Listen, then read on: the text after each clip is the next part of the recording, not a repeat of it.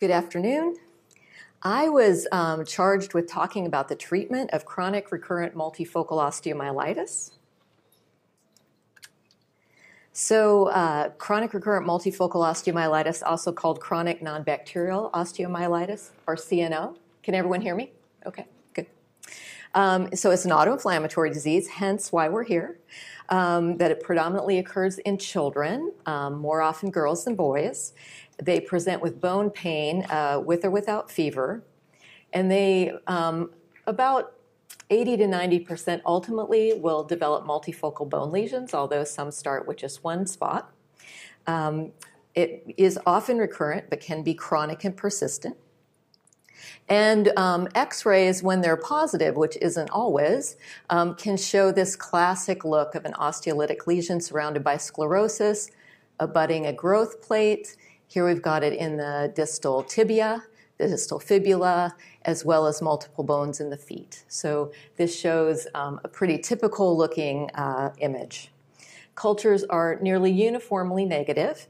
There's no response to antibiotics, except there's been some reports of some mild improvement with azithromycin, but it also has anti-inflammatory effects as well as antibacterial effects. And there are a couple of diagnostic criteria, which I won't go over today, but neither have been validated. So one of the things that's interesting about CNO or CRMO is that it is associated with psoriasis, up to 10% in some series, and palmoplantar pustulosis, another neutrophilic skin disorder that can be seen as well in patients with CNO. Inflammatory bowel disease can occur in about 10%, and so these is somebody who had inflammatory bowel disease and also had these osteolytic lesions. Crohn's disease is more common than ulcerative colitis, and sometimes we'll see celiac disease, but I'm not quite clear that the incidence of celiac disease in this disease is more than in the general population. So how do you work these kids up? We really don't have very good tests. In fact, all of the labs can be normal, and so it really is one of those diagnoses and diseases where you have to have a high index of suspicion and have some good background knowledge to be able to look further when you're suspicious, even if your CBC and sed rate and CRP are normal. So the typical workup, you might have a mildly elevated white count. Marked elevation of sed rate or CRP often will make you think that maybe this child has inflammatory bowel disease in addition to CNO. But most of the time, the sed rate CRP are normal to mildly elevated. Biopsies, which don't uniformly have to be done, but I think requires probably an expert in the field to be comfortable enough not to do one in the right circumstances. But when you biopsy, it can be done for many reasons, and one is to make sure you don't have a malignancy, and another is to make sure you don't have an infection. And then what we see here is osteomyelitis, so this is a piece of dead bone with a mixed inflammatory infiltrate. The cells that are present depend on the timing of when you do it. So a new lesion is more likely to be neutrophilic. An old lesion is more likely to have a mixed lymphocytic infiltrate. So we talked about plain films a little bit when I showed you that first slide. So osteolytic lesions, sometimes just sclerotic lesions. They affect the long bones predominantly, but can affect the clavicle, the spine, the pelvis, mandible, and really can do almost any bone in the body. Whole body imaging of some sort is very, very critical to making a diagnosis. MRI of the whole body with stir images is the most sensitive way to look for multifocal bone lesions, because a lot of times these children will present with one painful spot, but yet when you look with whole body imaging, we'll have many more. For places that don't have whole body MRI capabilities, then doing localized MRI is important. And to do whole body imaging, if you have only nuclear medicine bone scans. That's what you use. You have to just remember that it's not very sensitive, that those growth plates that light up and are black on a normal childhood bone scan are the places that CNO like to go. And so if you have symmetric lesions at the growth plates of the distal femurs, that bone scan could very well be read as normal by the nuclear medicine radiologist, when in fact, if you did the MRI, there would be lesions there. So the ideal world, whole body MRI, and we do ours only with stir images when we're screening for additional bone lesions. So the differential diagnosis, I see a lot of children who come to me who end up having CRMO, who spent quite a long time with their general pediatrician being told they had growing pains. And the reason for this is that the pain is typically worse at night, and oftentimes there is no objective change. So the inflammation is in the bone, but there's a lot of tissue outside of the bone, and so you can't detect warmth, swelling, or redness frequently. When you do, it's helpful, and it can mimic an inflammatory arthritis sometimes, and that's why imaging is so important. Infectious osteomyelitis is the main thing to consider in the differential diagnosis. And one of the things that can help you to think more about CNO is that the inflammatory markers are frequently lower in CNO than you would see in infectious osteomyelitis. Also, there seems on average to be less pain. Kids with osteomyelitis may not want to put weight on a limb, and most of the kids with CNO will.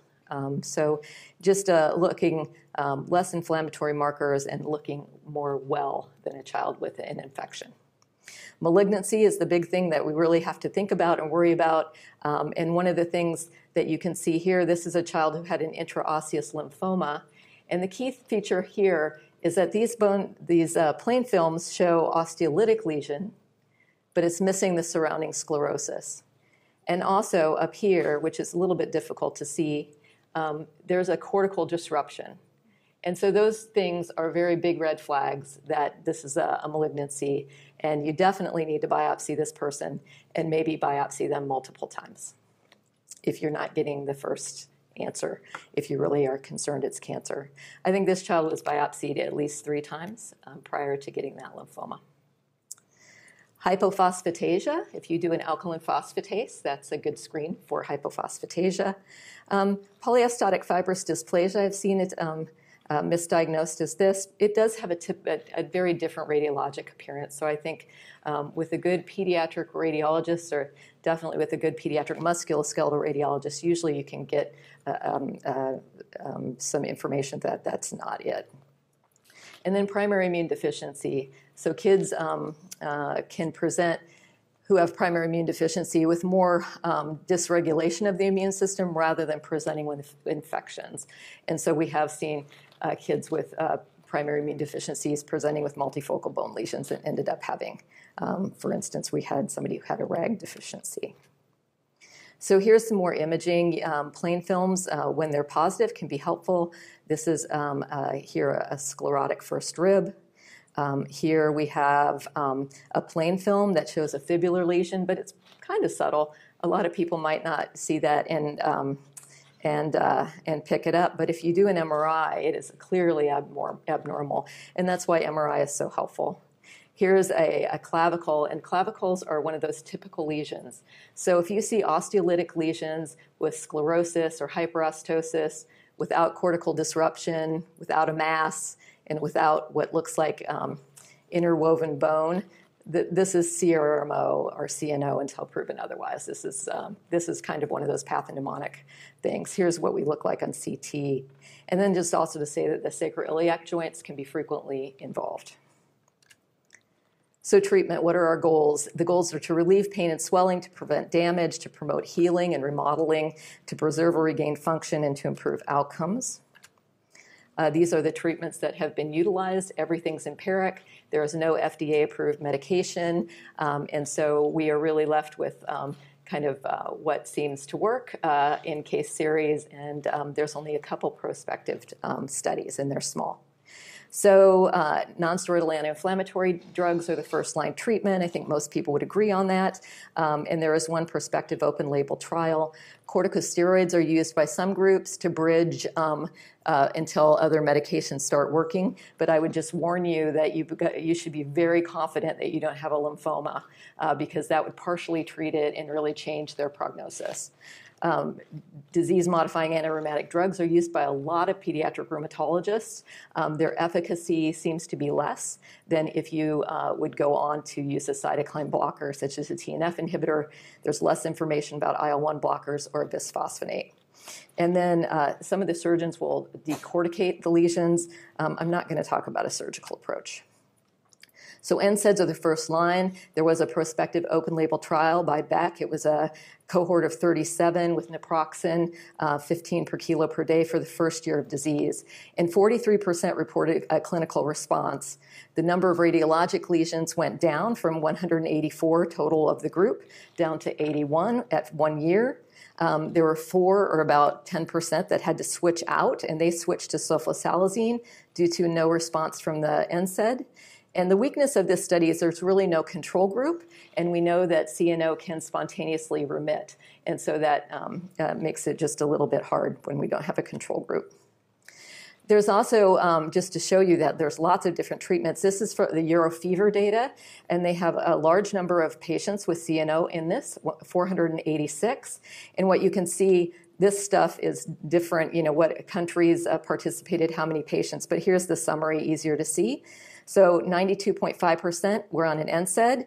The next most common thing were a lot of them were on antibiotics, so that's usually when you're still thinking infectious osteo. Glucocorticoids were used in 25%, and then sulfasalazine, bisphosphonates, and TNF inhibitors, around 7.5 to 11%. And here methotrexate was 17% were used. So the CARA CNO group decided to try to see if they could get some information on what physicians were doing with the diagnosis and treatment of CNO. They survey sent to 364 CARA members, and that was 277 attendings and then almost 90 trainees. 140-ish, 139 responded. The trainees were removed. 120 responses from attending physicians had. 12 responses were removed because of incomplete data, or they said they lacked experience to make the decision. So we had 109 respondents. And they're the second choice. So if you fail NSAIDs, the question was, if you fail NSAIDs, what do you do? And interestingly, the second choice here was methotrexate. So 67% would use methotrexate. TNF inhibitors at 65%. What's a little bit muddy is that sometimes people use the TNF and methotrexate together. Sometimes it's simply to try to avoid the potential of getting antibodies to your TNF inhibitor. Bisphosphonates were 45% here. Steroids were used in about 30%, and sulfasalazine at 21%. So you can see that that's kind of a lot of different things. So there's really no consensus on what to do for second-line treatment. There's a prospective bisphosphonate study, and it was open label. It's done by Pavi Metinen, and she did either monthly or 3 days in a row every 3 months. She did an MRI at baseline, and then after the second treatment, she continued this until resolution of the bone signal and repeated if it flared. There were 9 patients. 6 of 9 got the monthly. 3 got the 3 days in a row. They had a cumulative dose of 5 milligrams per kilogram per year. And the time to greater than 90% resolution of the MRI signal was 6 months. 5 cycles were required for greater than 90% resolution of the bone lesions. And all of them that had soft tissue inflammation had resolution of that. And half of them had myalgia and fever, which is very common side effect. That was the main side effect. And about half relapsed, and it took about a year to relapse on average. So here is some information on 3 tertiary care centers in the United States on response to treatment. This is antibiotics, so black is ineffective, the hash marks are partial, and then these dots up here are clinical remission. So what you can see is antibiotics, not a good response. Here's NSAID, so you can see here that there are very few that got clinical remission on NSAIDs alone. This is retrospective, so that's its weakness. And what you can see here is that methotrexate had partial response, but not very many clinical remission. The TNF inhibitors here were the most likely to do a clinical remission, followed by corticosteroids. Response to therapy in a Dresden cohort at 12 months, 61% on NSAIDs had complete clinical remission, corticosteroids 22%, TNF inhibitor 100%, bisphosphonates 83%. A UK cohort, it's the same sort of thing. You'll see NSAIDs not likely to have a full response rate, so 60% here, bisphosphonates and TNF inhibitors are the ones that come up next as the most likely to have a good response. And this is in Eurofever data, which shows, again, similar things. So what our studies are looking like, and they do have some limitations, is that TNF inhibitors and bisphosphonates seem to be the best second-line therapy for getting more partial and complete responses. And I just want to make sure that people know that spine disease, typically most experts would go to a bisphosphonate rather than a TNF inhibitor to try to preserve vertebral height and to prevent vertebral body collapse, which can be one of the permanent damages. So this just shows more. TNF, 61% had a good or partial response in those case studies. So what we have here, NSAIDs versus methotrexate plus a TNF inhibitor and a bisphosphonate, and that would be called aggressive treatment if you did methotrexate, TNF, and a bisphosphonate. And they were given for persistent disease or vertebral body lesions. And looking at markers of pain, physical function, physician global, inflammatory markers, non-vertebral inflammatory lesions, and maximum edema, all of those statistically improved over the duration of this study. NSAIDs alone, none of these things improved. The only thing that improved was soft tissue inflammation. So there is one study on IL-1 inhibition, and they studied 9 patients, and they all had inflammatory disease, so most had a SED rate and CRP, 77 bone lesions at baseline, and so they treated with anakinra, and the average was 1.7 years of follow-up.